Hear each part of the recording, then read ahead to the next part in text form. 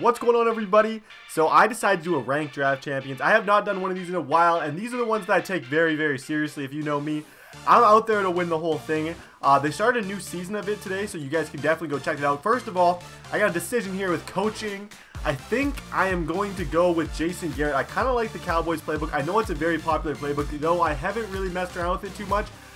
Here we go, round number 1. It looks like we got some disgustingly terrible, awful golds. I'm going to take Colin Jones, though. He's a very good safety with 94 speed and 95 acceleration. You can't really go wrong with that. Please, you guys, be sure to drop a like on this video.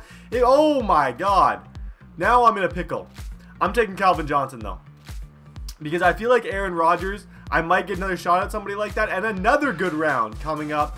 Darnell Dockett, Ndamukong Suh, or TJ Ward. I played with TJ Ward in my last draft champions video, and he was very, very good. Darnell Dockett and Suh are both great D tackles, but I think I'm going to take TJ Ward here just because he is kind of an all-around stud.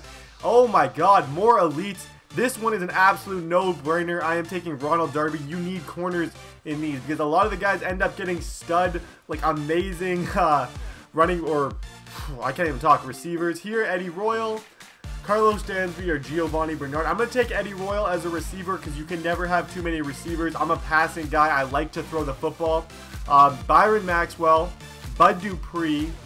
I'm going to take Bud Dupree just because of his speed, just on the basis of how fast that guy is. He has 90 speed for a linebacker.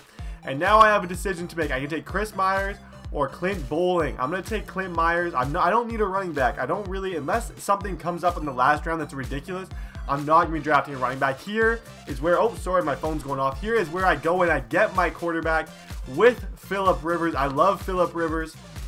Hopefully nothing better comes up because I really want to keep him. And now we get another great cornerback in Drake Kirkpatrick. This has been a pretty sweet draft so far. Jerry, I already have a right outside linebacker. I already have a quarterback. I'm just going to take another receiver. I'm just going to make my receiving crew that much better and add Greg Jennings to the crew. And here we got our tight end in Julius Thomas, who I can throw those super overpowered drag routes to.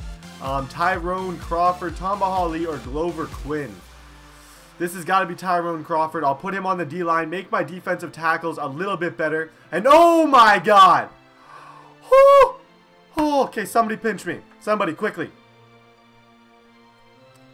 98 Jerry Rice. And why did they put 98 Jerry Rice next to Devin Still and Justin Houston? Like, to me, that doesn't even make sense. I'm taking 98 Jerry Rice, and I'm going to be happy with that. Here, I gotta shut up my phone real quick. Okay, next round, left outside linebacker, Thomas Davis. Heck yes, I'm taking Thomas Davis.